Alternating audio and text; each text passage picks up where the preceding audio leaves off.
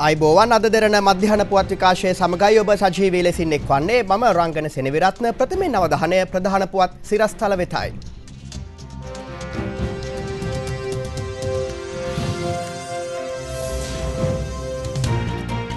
කොළඹ වරායේ රියදුරු උද්ඝෝෂණය තවදුරටත් යුරෝපීය රටවල් වල වැඩ කරපුලා ජන කුවේරයන් වෙච්ච කණ්ඩායමක් තමයි අද වරාය අධිකාරී සභාපතිතුමා ඇතුළු අධ්‍යක්ෂක මණ්ඩලයට ගෙනල්ලා උන්ට මේ අපේ කතාව තේරෙන්නේ නැහැ.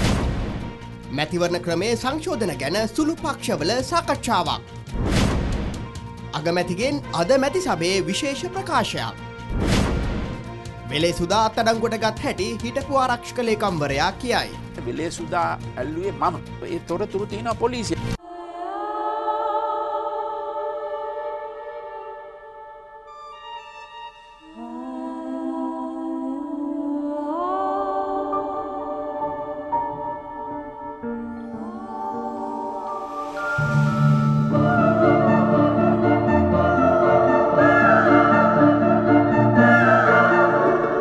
Living your masterpiece. Rossell, eternal elegance.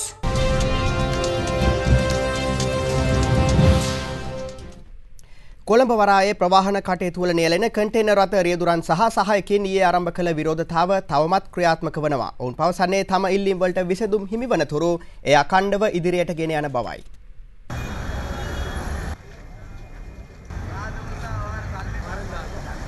වරායේ ප්‍රවාහන කටයුතු සඳහා දැනට සේවයේ යොදවා ඇති කන්ටේනර් වලට අමතරව පිටතින් නව කන්ටේනර් රථ යෙදවීමකට බලධාරීන්ගත් තීරණයකට විරෝධය පළ කරමින් මේ විරෝධතාව ආරම්භ කෙරුණේ ඊයේ උදෑසනයි. ඒ ඉඟුරු කඩේ මන්සන්දිය ආසන්නයේදී.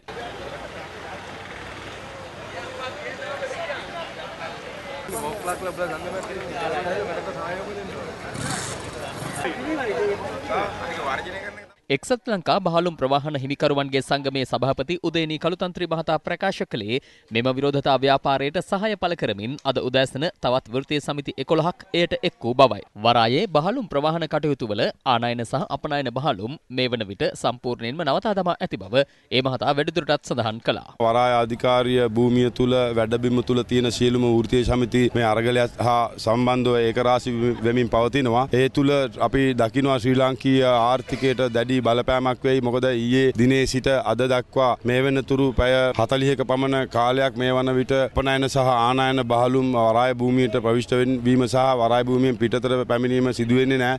ඒ තුල රේගු දෙපාර්තමේන්තුව දැඩි මූල්‍ය ප්‍රශ්නයකට මුහුණ දෙනවා. ඒක අපිට දැනගන්න ලැබිලා තියෙනවා. ඒ වගේම අපි කිසිසේත්ම ඇමතිතුමා විසින් යෝජනා කරලා තියෙන වාහන 1500ක් එතුමා ඒක මාධ්‍ය මගිනුත් ප්‍රකාශය කළා. ඒ වාහන 1500ක් වරාය භූමියට අලුත් වාහන ගෙනීම සම්පූර්ණයෙන්ම අපි හෙලා දකිනවා. ඒක අපි දාන්න කිසිසේත්ම ඉඩ දෙන්නේ නැහැ. මේ ගැන විමසීමට වරාය හා නාවික අමාත්‍ය අර්ජුන රණතුංග මහතා සම්බන්ධ කර ගැනීමට අප උත්සාහ කළත් එය සාර්ථක වූයේ නැහැ. 19 වන අනුක්‍රම ව්‍යවස්ථා සංශෝධනයට අදාළ ගැසට් නිවේදනය නිකුත් කර තිබෙනවා. ශ්‍රී ලංකා ප්‍රජාතන්ත්‍රවාදී සමාජවාදී ජනරජයේ ආණ්ඩුක්‍රම ව්‍යවස්ථා සංශෝධනය කිරීම සඳහා වූ පනත් කෙටුම්පතක් ලෙස අග්‍රාමාත්‍යවරයාගේ නියමයේ පරිදි මෙම ගැසට් නිවේදනය පළ කර ඇති බව සඳහන්. ඊයේ මධ්‍යම රාත්‍රී මෙම ගැසට් නිවේදනය නිකුත් කළ බවයි රජයේ වැඩබලන මුද්‍රණාධිපති WG ෆොන්සේකා මහතා සඳහන් කළේ. මෙම නව ව්‍යවස්ථා සංශෝධනයට අනුව ජනාධිපති ධූරයේ බලතල රැසක සංශෝධනයන් සිදුව තිබෙනවා. ඊට අමතරව ආණ්ඩුක්‍රම ව්‍යවස්ථා සභාවක් පත්කිරීම සඳහාද මෙම නව ව්‍යවස්ථා සංශෝධනයෙන් යෝජනා වී ඇති බව සඳහන්. මෙම ව්‍යවස්ථා සංශෝධනය ඉදිරියේදී පාර්ලිමේන්තුවට ඉදිරිපත් කිරීමට නියමිතයි. මේ අතර මැතිවරණ ක්‍රමයේ සංශෝධනයේ සම්බන්ධයෙන් ශ්‍රී ලංකා මුස්ලිම් කොංග්‍රසයේ නායක අමාත්‍ය රවුෆ් හකීම් මහතාගේ ප්‍රධානත්වයෙන් දේශපාලන පක්ෂ කිහිපයක නායකයින් ඊයේ රාත්‍රියේ විශේෂ සාකච්ඡාවක් පවත්වා තිබෙනවා. අමාත්‍ය රවුෆ් හකීම් මහතාගේ නිල නිවසේ මෙම සාකච්ඡාව පවත්වා ඇති බවයි වාර්තා වන්නේ.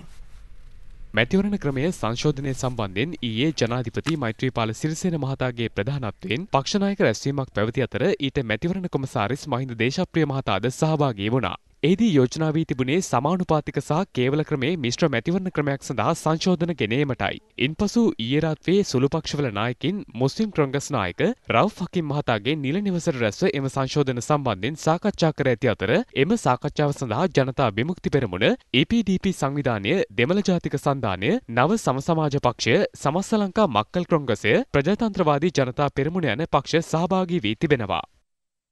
ජාතික ප්‍රශ්නය අද තත්ත්වය ගැන සාකච්ඡා කළා. අපි කොහොමද එකතු වුණා දැනට ලබාගෙන තියෙන අයිතිවාසිකම් අඩු කිරීමට ඉඩ දෙන්න බෑ. එසේම රජවරණ තුලින් හෝ ඒවා අඩු කරන්න දෙන්න පුළුවන් කමක් නැහැ. ඉදිරි කාලයේදී රජවරණයක් තුලදී වුණත් ජාතික ප්‍රශ්නය හදා ගැනීමට හැකි වෙන ආකාරයට වැඩකටයුතු කිරීමට අපි සහයෝගයෙන් යුතුයි කියන එක තමයි සාකච්ඡා වුනේ. ජාතික ප්‍රශ්නයට අදාළ කරුණු තමයි සාකච්ඡා කළේ.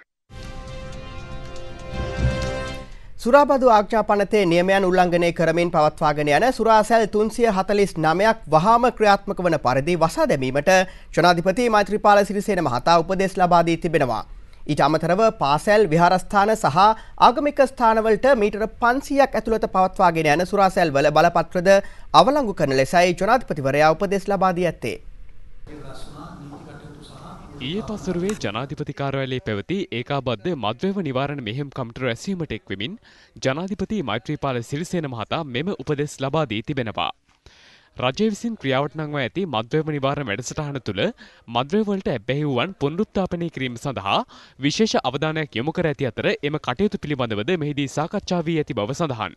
මද්ද්‍රව්‍ය වැටලීම් කටයුතු තදින්ම ක්‍රියාත්මක කරන ලෙසයි ජනාධිපති මෛත්‍රීපාල සිරිසේන මහතා මෙම හමුවේදී පොලිස්පතිවරයාට උපදෙස් ලබා දී ඇත්තේ.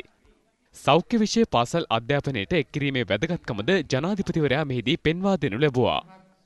පාසලේ විෂයක් විදිහට සෞඛ්‍ය අනිවාර්ය කරන්න. සෞඛ්‍ය ඉගෙන ගන්න නැත්නම් ළමයි අඩු වශයෙන් ප්‍රාථමික අධ්‍යාපනයේදී ඒක ලොකු ප්‍රශ්නයක් නේ. රෝග නිවාරණය වැළැක්වීම ගැන පාසල් දරුවන්ගේ ඉඳලා දැනුවත් වෙන්නේ නැත්නම් රටක කොහොමද සෞඛ්‍ය සම්පන්න මිනිස්සු රටේ හැදෙන්නේ? සෞඛ්‍ය ආගම භාෂාව කියන එක ළමයින්ට අධ්‍යාපනය නැත්නම් රටක් නම් ගොඩ නැගෙන්නේ නැහැ මොන විශේෂඥ මොනවා කිව්වත්.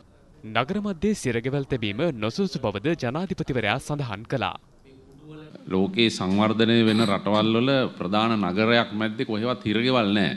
හිරගෙවල් තියෙන්නේ වෙනම ප්‍රදේශවල. නගර මැද්දේ නැහැ හිරගෙවල්. ලංකාවේ තමයි හැම නගරයකම මැද්ද හිරගෙවල් තියෙන්නේ. නමුත් මේ ගැන අධිකරණ අමාත්‍යාංශය අමිතුමාලා මූලිකත්වය අරගෙන ප්‍රතිපත්තියක් විදිහටම දීර්ඝකාලීන සැලැස්මක් ක්‍රියාත්මක කරන්න කියන්නේ. මේ නගර මැද්දේ තියෙන හිරගෙවල් ඔක්කොම නගරයෙන් ඉවත් කරන්න වැඩපිළිවෙලකට යනවා නම් හොඳයි. සුරාසැල් 300 ගණනක් සම්බන්ධයෙන් තීන්දුවක් ගත්තා.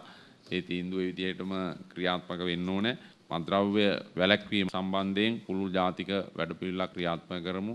ලෝක දුම්වැටි විරෝධී දිනය අරගෙන අපි ජාතික වශයෙන් වැඩසටහනක් සකස් කරමු.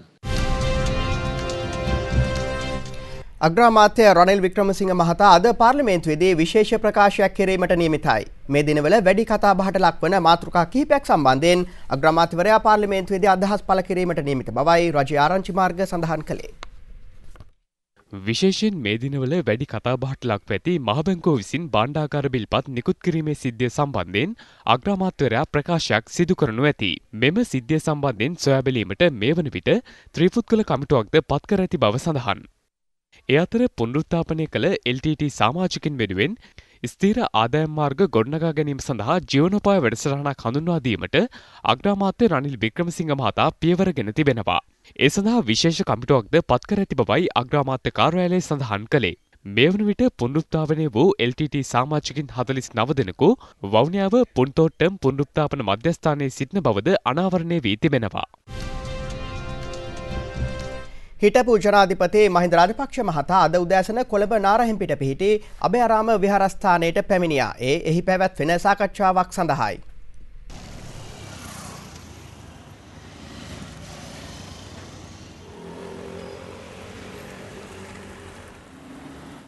අද උදෑසන 9:30ට පමණ හිටපු ජනාධිපති මහින්ද රාජපක්ෂ මහතා එම ස්ථානයට පැමිණියා.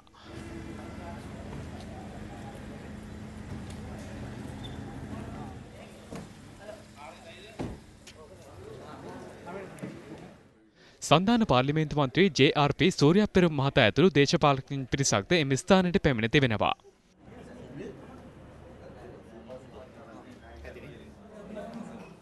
අදම විහාරස්ථානය තුළ දේශපාලන සාකච්ඡාවක් සිදුවන බවත් ඒ සවස් වනතුරු පැවැත්වෙන බවත් ඒ සිටින අප වාර්තාකරු සඳහන් කළා.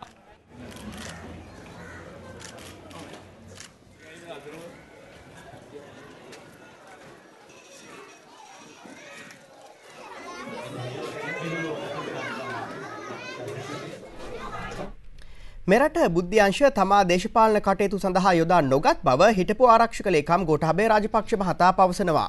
ඔහු පෙන්වා දෙන්නේ රටේ ආරක්ෂාව සඳහා තම පාලනය තුළ බුද්ධ්‍යංශවල සහයෝගය ලබාගත් බවයි. ටීවී දෙරණ ඔස්සේ විකාශය වන 360 කාලීන වැඩසටහන සමග එක්වෙමින් හිටපු ආරක්ෂක ලේකම් ගෝඨාභය රාජපක්ෂ මහතා මෙම අදහස් පළ කළා.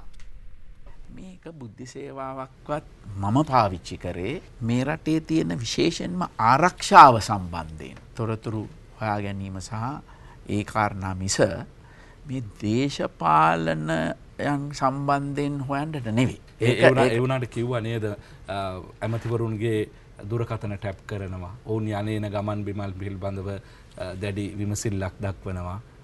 ඒ වගේ චෝදනාවක් තිබ්බනේ. නෑ එහෙම තිබ්බනම් ඉතින් අපිට හොයා ගන්න ඔය තේරන් තිබුණා නේද? කේපී වගේ නාවනේ මුලින්ම. ඔව්.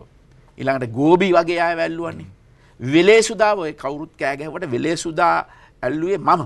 මගේ ඉන්න කාලේ තමයි මම මේ පාකිස්තානයට වර්තමාන ජනාධිපතිතුමාගේ කාලෙදි තමයි නේද? ඒ ගෙනාවා ඒක දිනපු ගමන් ගෙනාවා.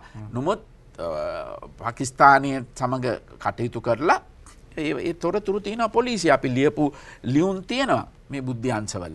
ඒව අරගෙන බලන්න පුළුවන් ලියලා අපිට දැන්නුවා ඡන්දෙට ඉස්සෙල්ලා අපිට දැන්නුවේ මෙන්න අල්ලගෙන ඉන්නවා කියලා. නමුත් ඒ ඡන්ද කටයුතු උණුසුම නිසා ගේන්න බැරුණා. ඡන්දේ ඉවරුණු ගමන්ම එයා ගෙනාවා. ඔය බුද්ධ්‍යංශ වලින් විශාල හැකියාවක් විශේෂයෙන්ම උතුරේ මේ අවුරුදු 5කට යුද්ධයට පස්සේ අවුරුදු 5ක මේ රටේ මේ වගේ සාමය ගෙන යන්නට පුළුවන් වුණේ මේ බුද්ධ්‍යංශවල ක්‍රියාකාරීත්වය නිසා. ඉතින් අපි බුද්ධ්‍යංශ එයාගේ නිසි ආකාරයට අපි යෙදෙව්වා.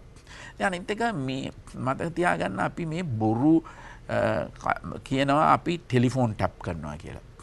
අපිට හැකියාවක් නැහැ මේ ටෙලිෆෝන් වලට සම්බන්ධ වෙන මම දන්නවා ඒ හැකියාව. අපි ළඟ නැහැ ඒ උපකරණ. දෙරණ මාධ්‍ය වැඩමුළුවේ තවත් එක් පියවරක් අද කුරුණෑගලදී පැවැත්වුණා. ඒ පිළිබඳව තොරතුරු මේ කෙටි විරාමයෙන් පසුව. Discover a secret of the most luxurious kind. A secret that pampers you with the freshest, juiciest extracts from nature and the finest French ingredients. World-class natural beauty care. Sari, it's a secret. විරාමයෙන් පසුව නැවතත් අද දෙරණ සමගින් ශ්‍රී ලාංකේය මාධ්‍ය ක්ෂේත්‍රයට පරිපූර්ණ වූ මාධ්‍යවේදීන් බිහි කිරීමේ අරමුණින් නවම වූ මාධ්‍ය අංකුර සොයා ශ්‍රී ලාංකේය පාසල් තුල දියත් කර ඇති දෙරණ මාධ්‍ය වැඩමුළුවේ තවත් එක් පියවරක් අද කුරුණෑගලදී පැවැත්වුණා. ඒ කුරුණෑගල සාරනාත් මාධ්‍ය මහාවිද්‍යාලයේදී.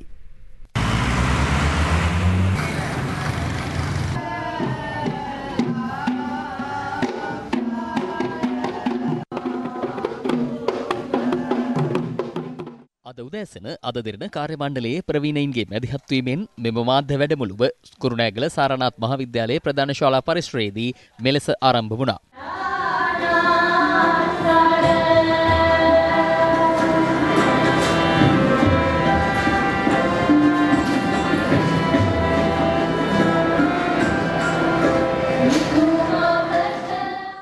මේ සඳහා කුරුණෑගල දිස්ත්‍රික්කයේ පාසල් රැසක මාධ්‍ය ක්ෂේත්‍රය පිළිබඳව ඇල්මක් හා කැමැත්තක් ඇතිමෙන්ම උසස් පෙළ විෂය ධාරාවන් වෙනුවෙන් මාධ්‍ය පිළිබඳ හැදෑරීම සිදු කරනු ලබන දරුදරියන් රැසක් එක්ව සිටියා. දෙරණ මාධ්‍ය ජාලයේ මාධ්‍යවේදීන් මෙහිදී පාසල් සිසුන්ට න්‍යායාත්මක හා ප්‍රායෝගික පුහුණු කිරීම හා දේශන අවස්ථාවන් මගින් දරුවන්ගේ මාධ්‍ය දැනුම පුළුල් කිරීම මෙහිදී සිදු කෙරුණා.